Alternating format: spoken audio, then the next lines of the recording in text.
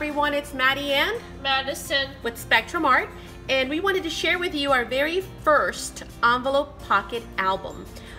Rose actually made these last night during a live tutorial on Maggie's White's channel.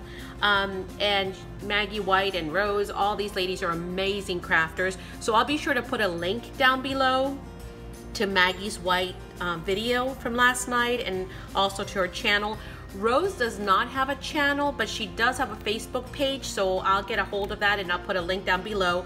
By the way, Rose does amazing kits that she puts together and sells, and so you definitely have to check those out, and they go really fast. And I'm still working on one that I just purchased last month, and I can't wait to get done with that. But wanted to show you this. It was actually kind of neat because the way that it worked is they did a live tutorial. So there were several ladies, Laurel and Maggie and I believe Kateri and Rose, all working live, at the same time. And then they were showing us, everyone else who was actually watching the live, they were showing us the process. So we were all crafting together, doing the exact same thing. And it was really neat because you get to ask questions, and I did plenty of questions. If you watch the video, you'll see, because I was kind of lost.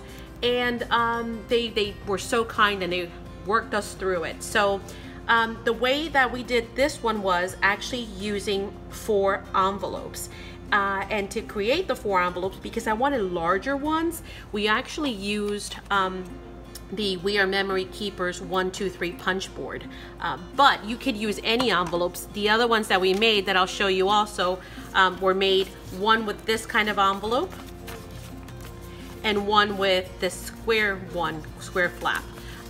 So any size will do, bigger, smaller. Here's a leftover one that I made with the punch board. So any size envelope, any envelope you have laying around the house will work. And again, you can do as many or as little as you like. This one was actually done using 4, and we did it utilizing ShellBell's digital image, her pack. And I mean, they're just amazing, amazing images. These are the larger ones. I did reprint them smaller, but I just wanted to show you how deliciously wonderful some of these images are. And there are so many of them. I mean, look at that, seriously. So, and I'll put a link also down below to her Facebook page, because she has incredible digital kits. I mean, her peacock one, I am dying to get into using that one as well, because I purchased that one as well. So I bought quite a few of them, and they're just amazing. And she is wonderful. She'll answer any questions and help you out in any way possible. So lovely, lovely artist as well. But let's take a look at this one. So obviously our theme was Paris. Now this is not part of the kit. The one in the front and the one in the back, the background that is, and this little paper here, I actually pulled out of this kit because the paper on it was a little bit sturdier than what I had. So anywho, but that was it. The rest are all from Shell, and I actually have a whole bunch still left over that I had distressed and used the tool also for the edging. So lots of yummy still left, as you can tell. But we have our front cover, and it's got plenty and lots of glitter, as you can tell. It's also got plenty of lace, and we've done corners, and we did that throughout. It does have a magnetic close, so the lace is kind of more decorative, but they do work well together, so we still used it. But I wanted you guys to see the lovely sparkle on that. Hopefully it's showing. Then the way it opens is you open, and you can close it several different ways, but you can see how that gets really nice and long. And this is just a 4, so 1, 2, 3, 4. And then also we have a back, and I'll go through it a little bit slower, but we also have a back that when we open, you have gorgeous images on the back as well. So I'll go through those.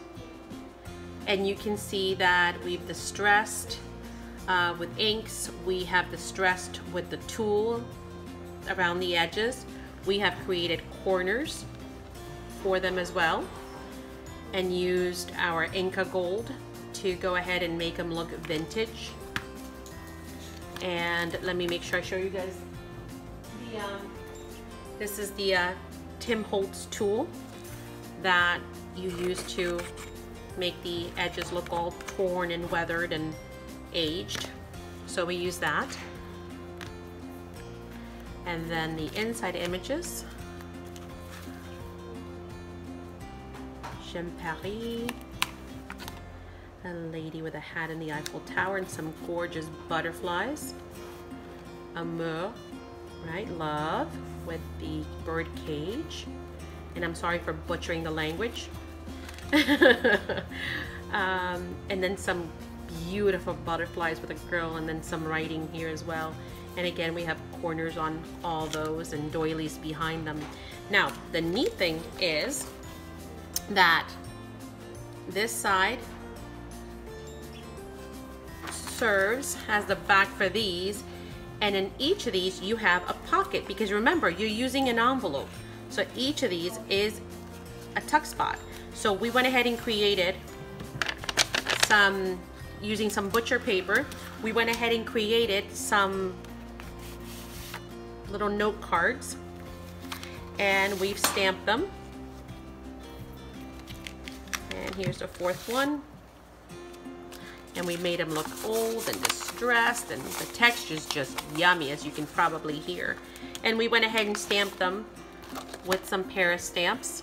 We have the Eiffel Tower, par avion, français, the stamp, I guess francs, 25 cents. Bonjour mon ami, hello my friend, with some butterflies to kind of keep those butterflies going from the theme. And then of course a beautiful vintage bicycle and Paris on top. And so these are great journaling spots or picture spots, you know, plenty of writing room on these. And they kind of just tuck back in there. And then of course you fold the whole thing up again.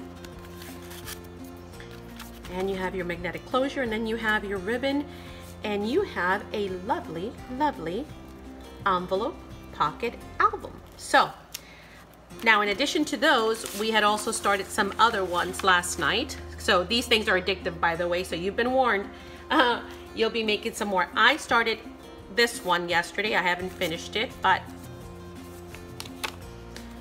it's got lots of yummy teals and pinks. Hang on. Yeah, hang on. I'll show yours in a second. And then this is the other side. And again, this one's got lots more pockets, because as you can tell, it's got 1, 2, 3, 4, 5, 6 envelopes. And then I haven't, you know, put on the first one because I'm still thinking of what to do with it, you know, the cover. And then Madison, do you have yours? Let's show yours. I love Madison's because I love that movie Coco from Disney. I am in love with that movie. It's just so cute. If you haven't watched it, definitely watch it. A very pretty movie. Good message to it. So she went with, what was the name of the paper? I can't remember the collection. Fiesta, I think? Fiesta. Yeah, Fiesta from Michael's.